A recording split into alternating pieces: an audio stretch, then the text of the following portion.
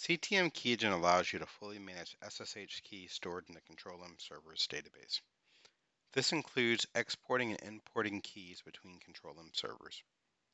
This video will show you how to use Control-M server's ctmkeygen utility to manage SSH keys for a remote host via command line.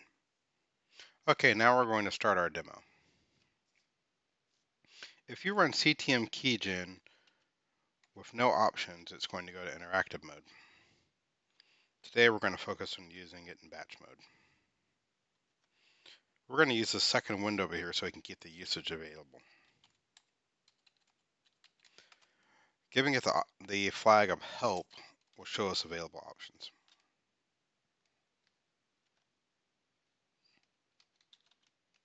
So the first thing we want to do is we want to list what keys are currently stored.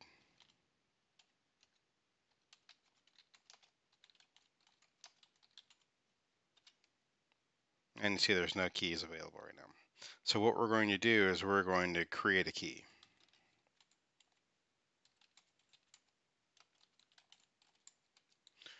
So we're going to use the action item of add. We're going to give it a name, and we're going to call it demo_key. A passphrase is required, and we're just going to use password because this is just a test.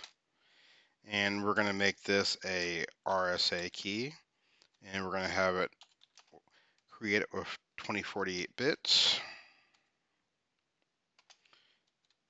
And we're going to save our key as OpenSSH. And we're going to specify a path for it to be written.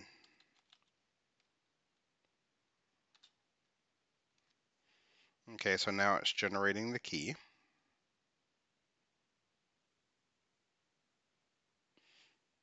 Okay, now what we should see here is the public key. So if we do a more on demo, there's a public key that you can move over to your host so that you can log in via SSH.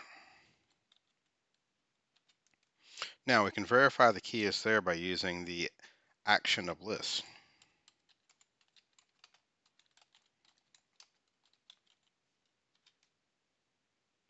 Okay. Now let's say we want to export this key and use it elsewhere. We can export this using the ctmkeygen utility.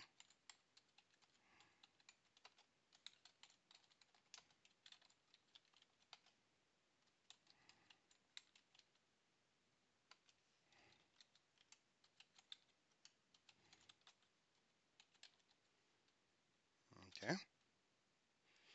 And if we do a directory now, we see our export.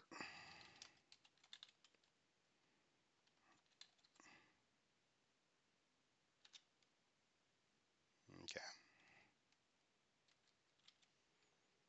And you can see these are actually saved in a PuTTY format and they're one per line.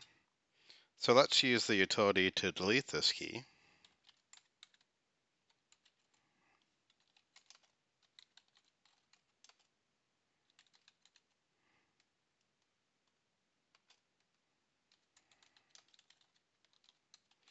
And to delete it, we have to specify the passphrase.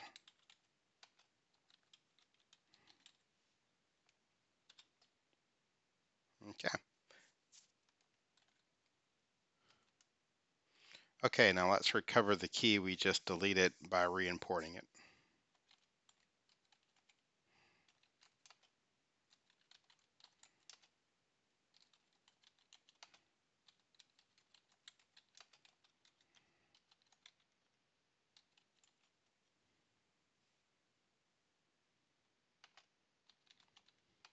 And we're going to append it. And this could be used to do individual keys if you have a lot of keys in the files by making use of the -name and specifying the passphrase for that key. And let's verify that our key is there. And there it is. And that concludes today's demo.